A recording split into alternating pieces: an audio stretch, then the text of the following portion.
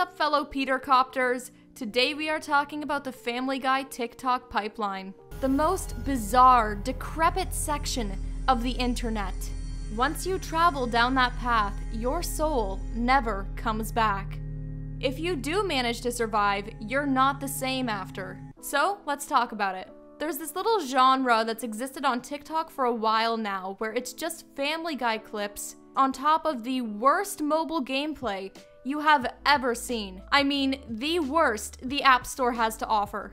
The kind of games that were definitely made by some sad guy in his basement over the course of a week, trying to ride that satisfying trend of purely unoriginal game design. There's this one where there's a knife doing parkour, another where a knife is slicing stuff, and then there's a whole bunch of ones where it's top-down gameplay of something rolling through stuff. The games are super oversaturated, and it's like you're watching a baby sensory video.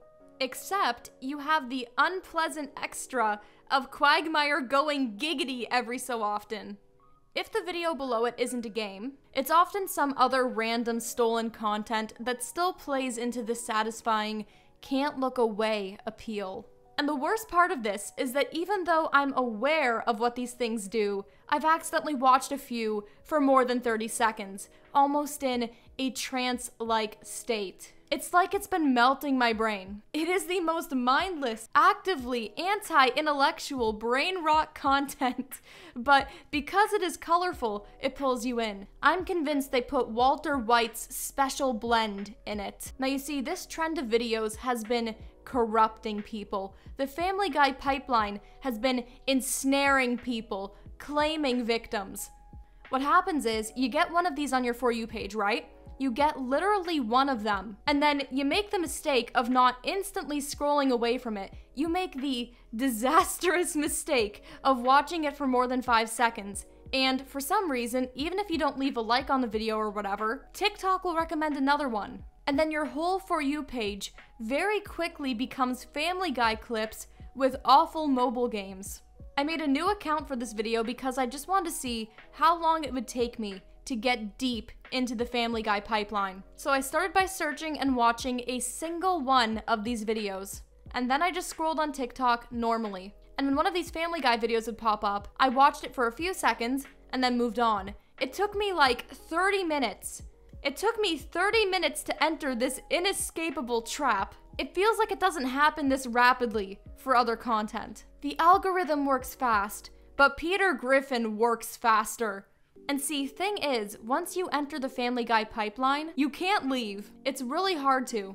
For some reason, this specific type of content is really aggressive on TikTok. It's actually really hard to get these videos to go away and have a normal For You page the average functioning human being would have. So what some people have started doing lately is making intervention videos, trying to get people out of this hell. So they'll always start out as a normal Family Guy clip, but then somebody will pop up calling for you to change your ways and stop spending literal hours watching a knife jump while Peter Griffin laughs. Okay, I don't have long to explain. This could come back any second. Calm down. You're in the Family Guy pipeline. The algorithm's showing you every Family Guy clip imaginable, some kind of game or clip happening below, and it's endless. We're trying to get you out. It's going to take time. Now this guy's got a good message. He's a noble soul, fighting for a just cause. Yet some people in his comments are too far gone. The darkness has consumed them. No, put me back in the simulation. Leave me alone.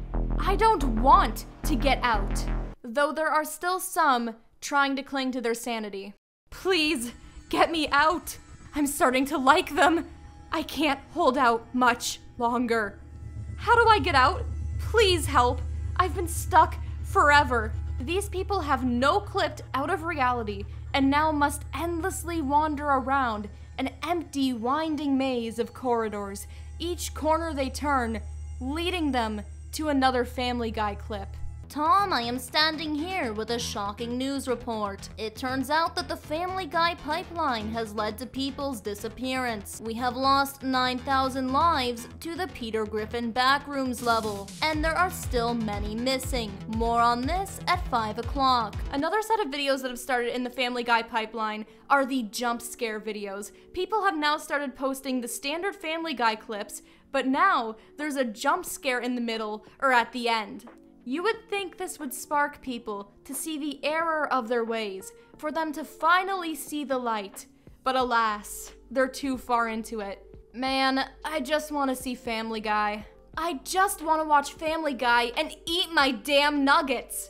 I wanted to watch Family Guy. Can't watch Family Guy in Ohio. Okay, I'm sorry. I will whip out the lowest impression whenever given the chance. That is my truly disturbing personality trait. An illness, if you will. It's chronic. But yeah, these people are upset that their cutaways got interrupted by a cutaway. That's all the jump scares are. You just got Family Guide. Wow, this is just like the time Lois told you to subscribe to my channel. Don't ever ask for likes or subs near the beginning of the video. It looks cheap, it's sad. Now with the Family Guy pipeline, full episodes are pretty much being posted. Not all in one video because that's too long, but like in separate parts, you can watch a complete episode. So basically, this is the new age of piracy. Family Guy episodes being posted in several parts with soap cutting underneath on accounts run by bots. Disney Plus better watch out. They got a rival now. You can watch Family Guy on Disney Plus, or apparently you can watch it on TikTok with the free edition of absolutely stunning Game of the Year gameplay. Absolutely beautiful. Now there are tons of accounts dedicated to posting this specific content. Tons. And I'm pretty sure a lot of them are bots. When you look at the usernames, most of them are keyboard smashes or just completely unnamed. Ah yes, here is the fine content creator, user 7683219950637. And what's crazy is how successful this all is. These accounts have tons of views. I'm sure the gameplay definitely plays a part in keeping people engaged because it's busy and gives you so many things to look at. But actually, I think the best part of this, the reason it's so successful, is that it's social watching. I mean, sure, you can watch these same Family Guy moments on a streaming service, but you don't have the ability to see what other people think. It can be engaging to read other people's comments on the episode while you watch, even if the majority of the comments are actual NPCs. There's this clip here with Superman in it, and the two top comments are Common Superman W and Typical Superman from Ohio. Like, this is as generic as you can get. The comments are as unique as the content. Now, what does this say about the state of content creation in 2022 and 2023? What does this say about our future? I mean, I don't want to get deep over Family Guy, but I think it's the ultimate reflection of where our attention span and standards are at. You know, sometimes you just want to feel something. You want dopamine, and at the same time, you don't want to be left alone with your thoughts. You can't be, because then once you start thinking, you start feeling regret, or you start feeling anxious. You start feeling anxious about what you have to do, what you should have done, what you should be doing now. But why think about all that when there's the Peter Copter?